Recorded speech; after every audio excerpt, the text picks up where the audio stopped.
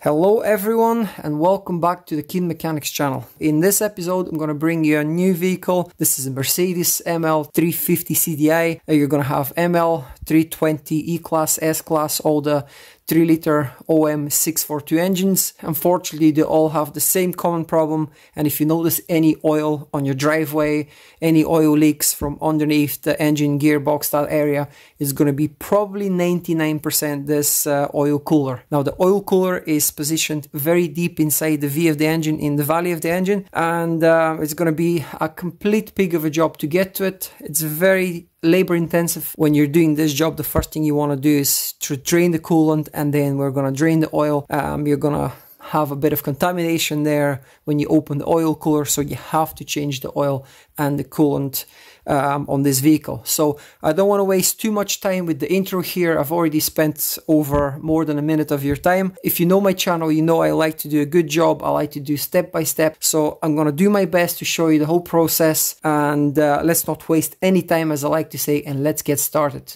So the first thing obviously you want to do is start by opening the bonnet. There's a red latch underneath the driver's side. Just press on this and this will open the bonnet. So we'll start with the removal of the engine cover. I like to use one of these Milwaukee engine bay lights. I find a great job.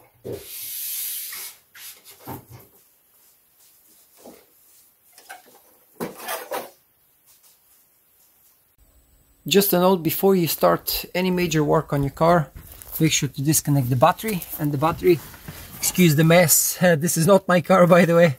I keep my cars nice and clean. So just remove this under the driver's seat if you're in UK and you have a right-sided steering wheel. So what we're going to be doing here, we're going to disconnect the negative terminal, and this will keep things right. In the next step, we're going to remove this intake manifold. This is obviously the pipe that sucks air from the air boxes with the air filters into the turbo here. So I'm going to remove these Jubilee clips here and disconnect the MAF sensors, and then we'll just follow the steps one by one. The first thing, I'm going to remove these mass airflow sensors, remove the cable, and if you can't do it by hand, use a little screwdriver. Take these out. Sometimes they could be a little bit stuck.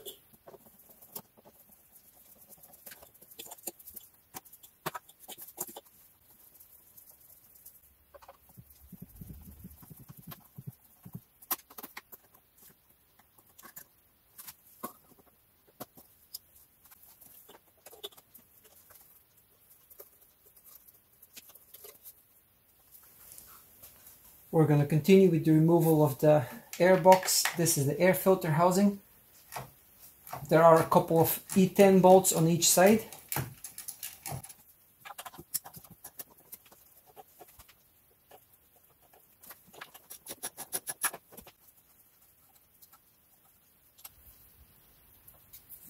This is the first bolt, and this is the second bolt here for the removal of the air box. So I'm going to take this one out. So we need to remove this cold air intake pipe to the filter, and then this will allow us to remove the air box.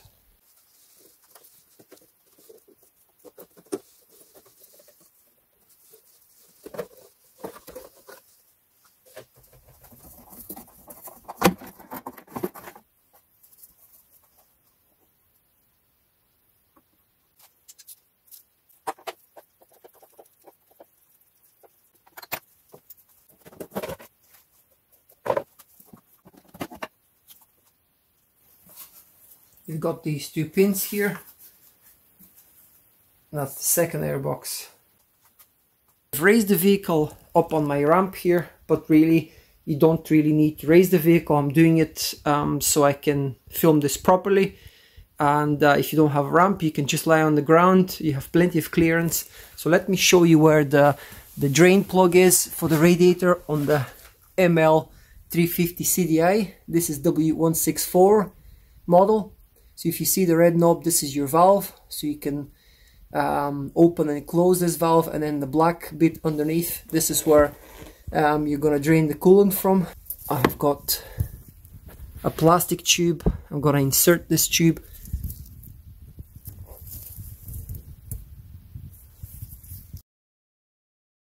So that's the idea. I've got the tube in place. Now I'm gonna open this valve and we're gonna drain the coolant into a bucket. Don't forget to open the coolant tank cap, and then all the fluid will drain properly.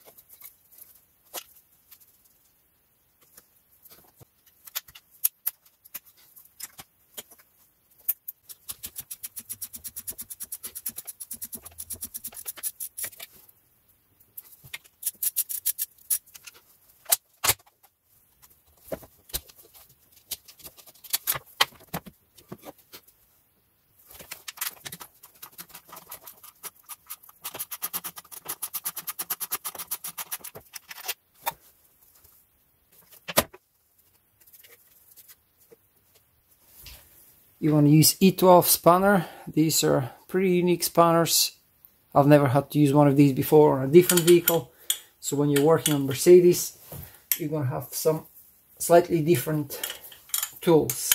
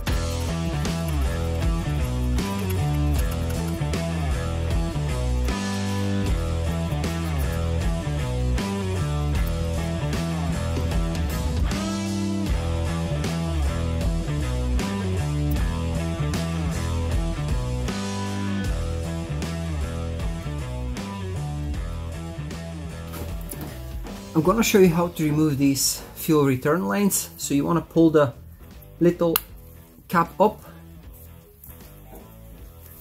So after you lift these caps, you wanna pull on the return line and then take it out. So this is the cap. You want to pull it up, then when you push it down on the return line on the metal pipe, then you will just push the cap back down and that will lock it in place.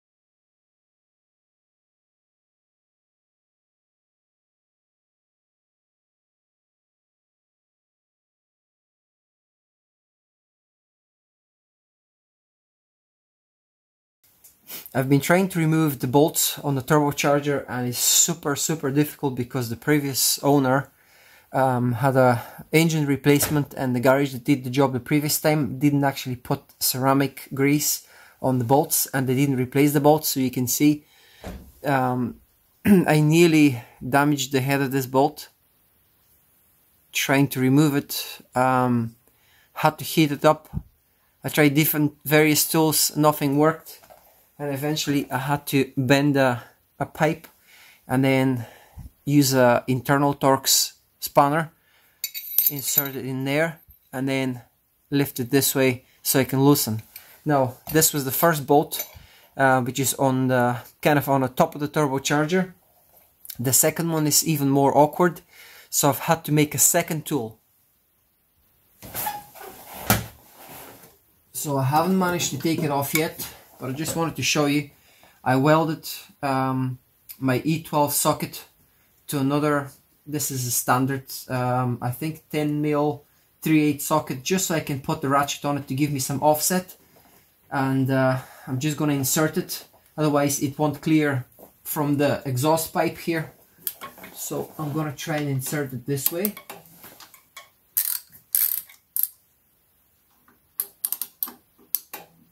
Okay, so I have just about 5-6 millimeters of clearance here beside this sensor. So what I'm gonna try and do is put a pipe on this ratchet and then try and open it that way, but I will heat this bolt with my torch just to make it a bit easier to take off.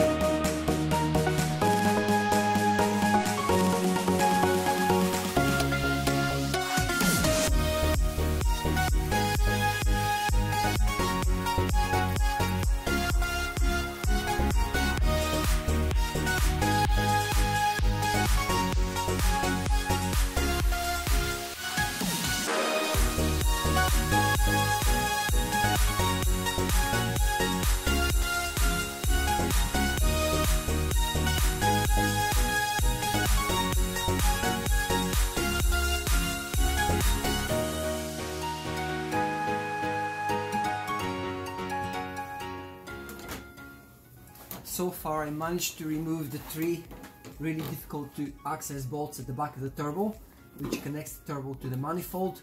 There is a metal gasket here between the turbo and the exhaust manifold, and now we're gonna try and remove this clamp.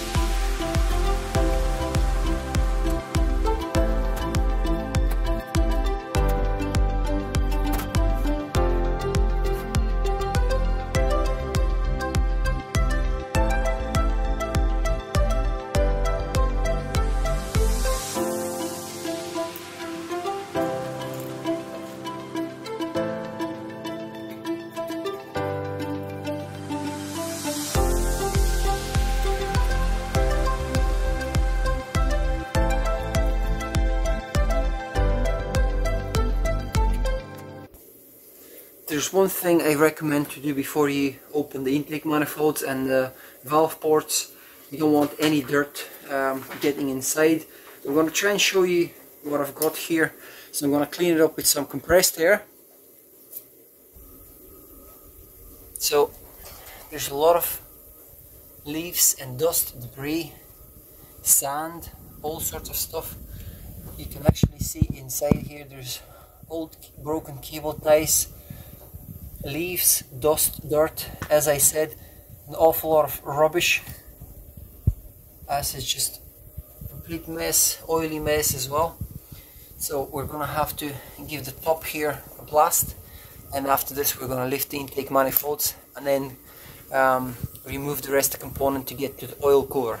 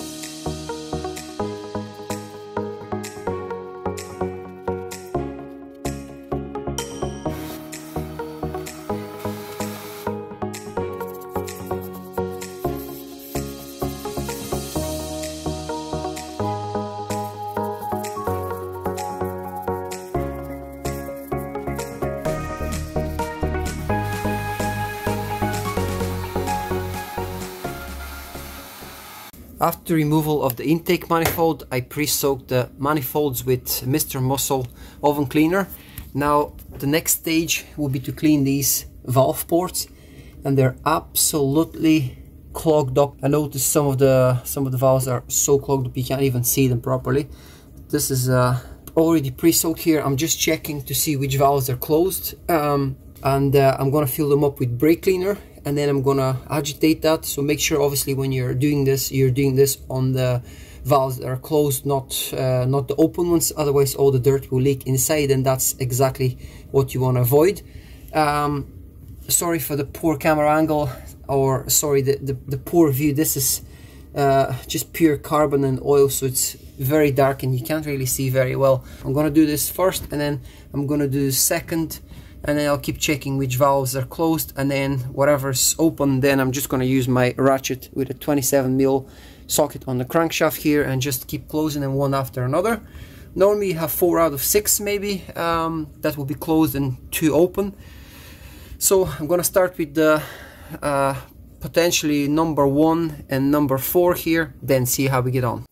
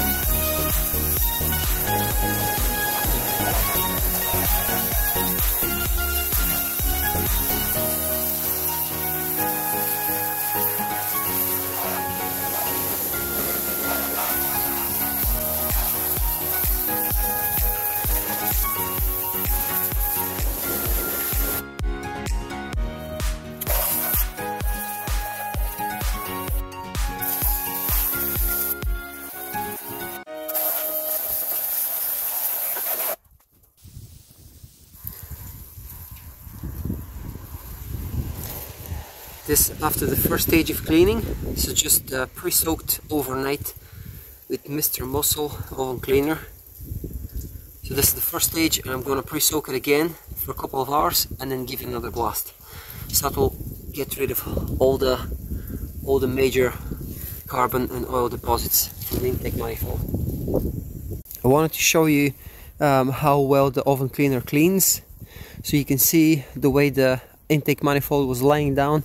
So there was a lot of chemical on this side, and on this side there was very little chemical. And see how hard this is to clean, even with the pressure washer. And you can see the difference. I'm going to pre-soak it again, leave it on the other side, and this will be as good as new.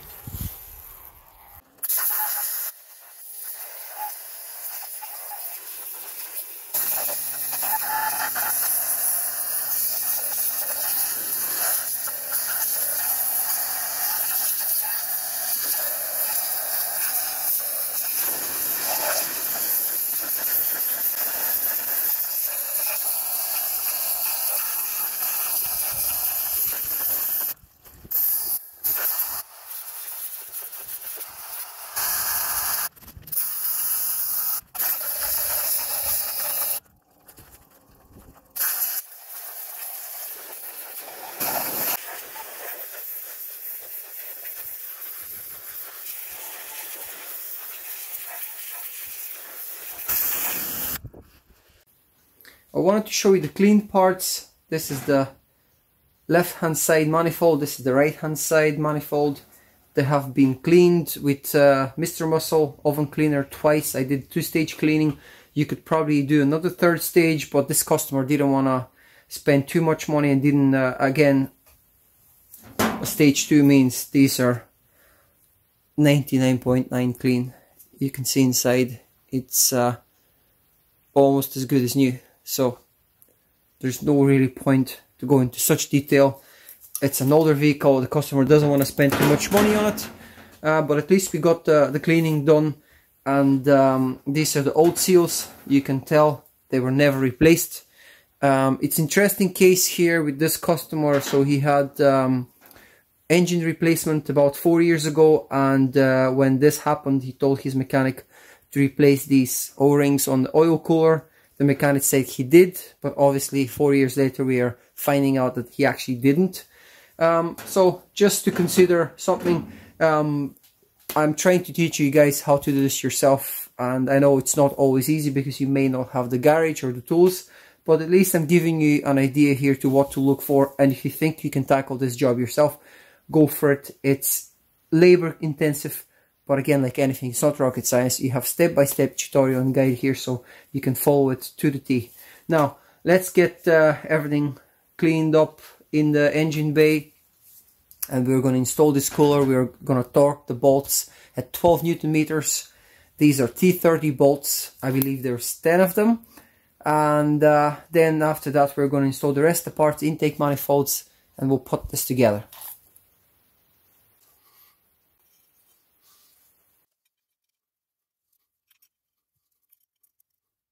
I'm going to set my torque wrench to 12 Newton meters. I'm going to torque all these 10 bolts.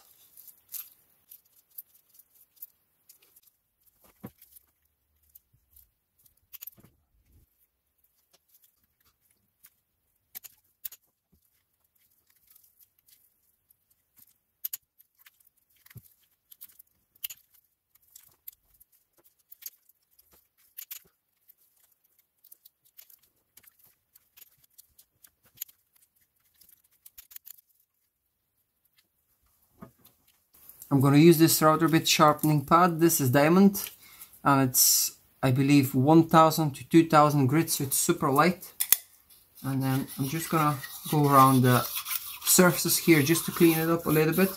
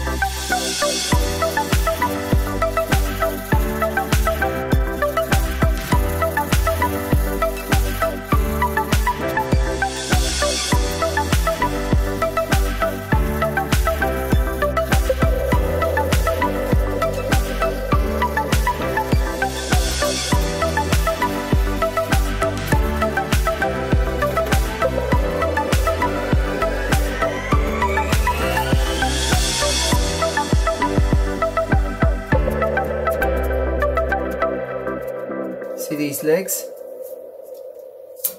They're a great job. Now I have to say these are really good design gaskets.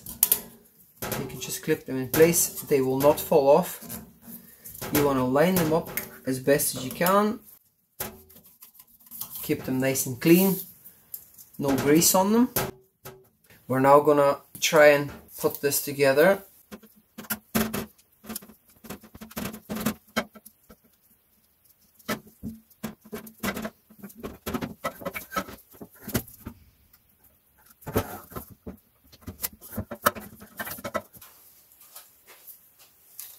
This is a brand new bridge, by the way, new O-rings, and what you want to do is you want to install some silicone grease on them just so they can slide in and they don't get cut.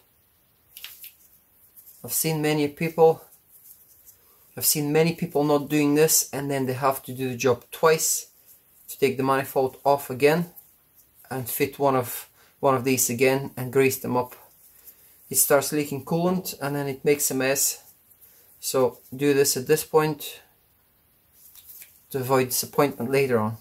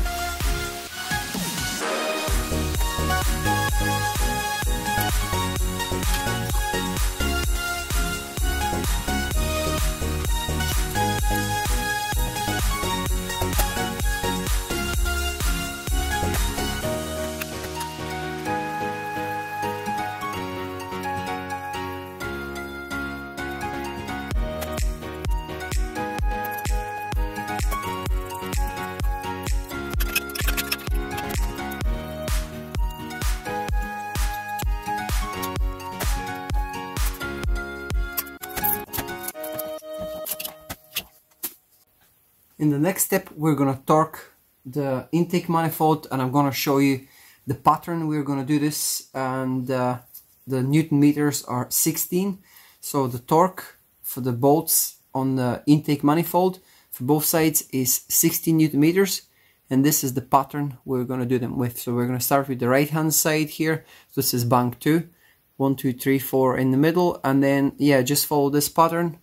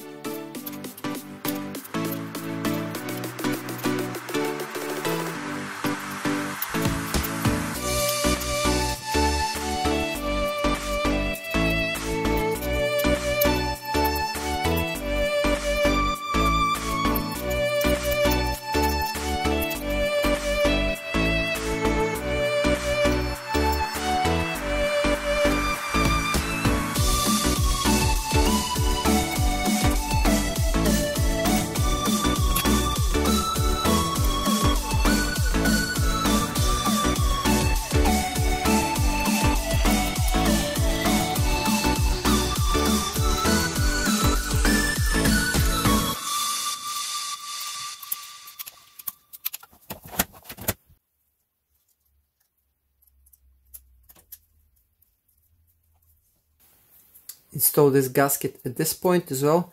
It has these two clips that just push in place, and then that's sitting here, so you don't have to worry about dropping it and installing it from the back. So let's go ahead and put this turbo in place.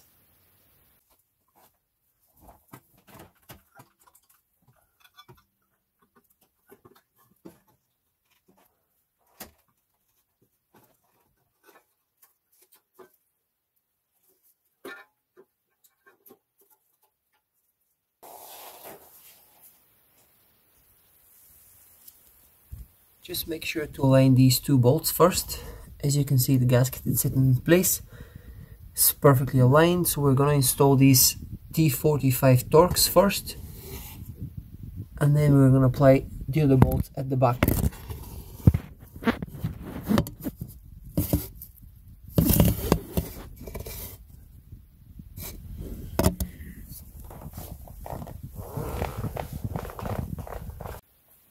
I'm going to torque the two bolts. These are T45 that hold the turbo to the oil feed and oil drain pedestal. As I mentioned, these are T45 Torx. So the torque procedure for these is 30 Newton meters first, and then when you apply 30 Newton meters first, then you have a second stage at 50 Newton meters.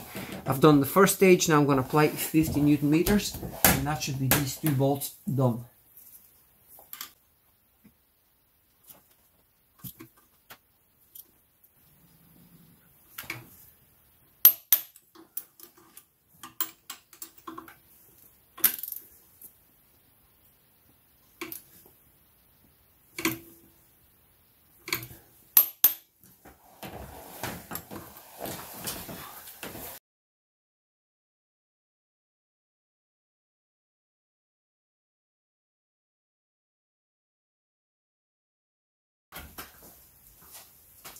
Let's open these air boxes now and replace the air filter.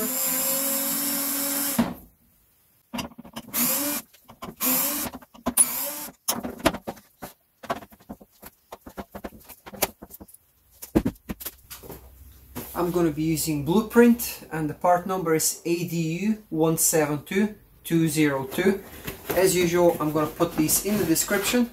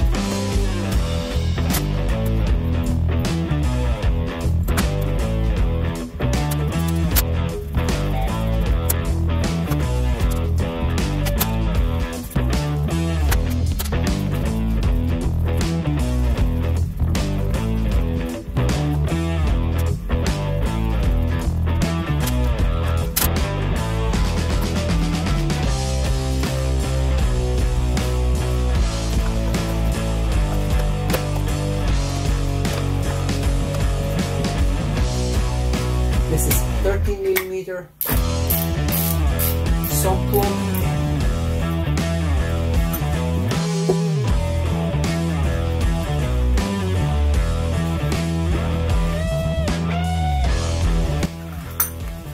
Drain the oil, open the engine filler cap. This will speed up the process a little bit, and then let the oil drain. And find the oil filter housing. which is right here. We're gonna loosen this, and then this will allow the oil to flow even faster. I'm gonna use one of these universal tools as I don't have correct cup for this oil filter housing.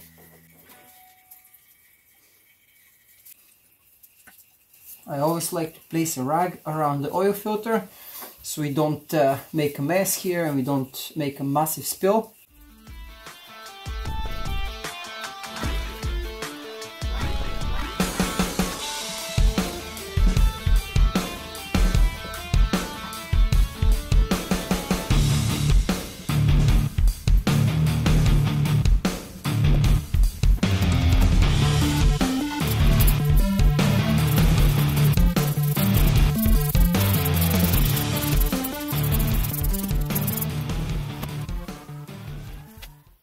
This is the oil filter that I will be using. It's blueprint. Let me see if I can focus on the part number. ADA 102104. You've got the oil seal, which you're gonna replace. We've got the oil filter itself, and that's basically what's included in the kit.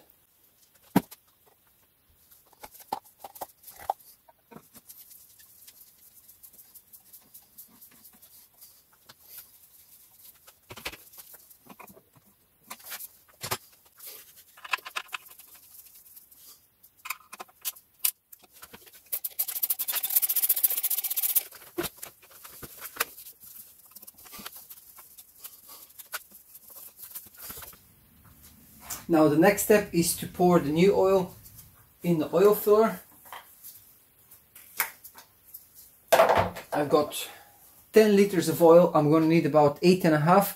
I'm using Febi Longlife 5W30, and part number for this oil is 32943. So this is for the 5-liter bottle.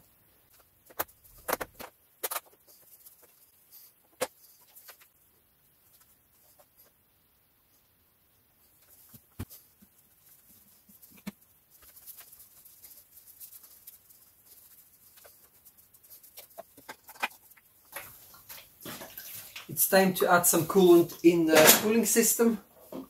I'm going to be using Febi. This is a 10-liter drum and should be enough to fill the whole system. I think it probably will take about between 6 and 8 liters depending on what you've drained and how you drained it. And obviously how many components you've removed on the engine. As I said, this is a 10-liter bottle pre-mixed and it's good for minus 35 degrees. So I'm going to open the expansion tank. Funnel, and let's add some coolant. Once you fill the coolant tank to the top, there's a little notch here, you see it. When it gets to the top, just stop, start your vehicle, let it heat up to operating temperature, let it cool down, then check again and top up if you need to top up. And that's really it. Now we're gonna tidy up here, put the cover, and that's the job done.